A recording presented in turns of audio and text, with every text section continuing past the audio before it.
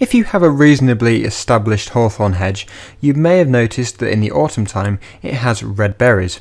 Now each one of these berries contains a seed, and these seeds can be planted to grow a new hawthorn. And in this video I'm going to show you how to do just that. So first you need to gather some berries, then you need to get some plant pots. You'll then need a tub of water, which I'll show you what that's for later, and of course you'll need some compost. So if you get hold of one of your berries, you need to remove the flesh. To do this, just use your fingers and thumb. And once you've removed the flesh, you should be left with a seed. And this is what it looks like. So we now need to test if it's viable. By this I mean, will it actually grow if you plant it? The test for this is by dropping it in water.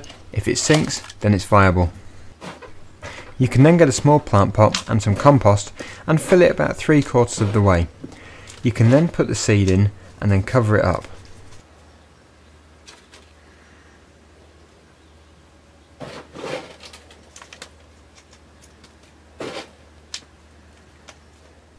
All you have to do now is give it a quick water, and then you need to leave it outside over winter in a cool, damp place.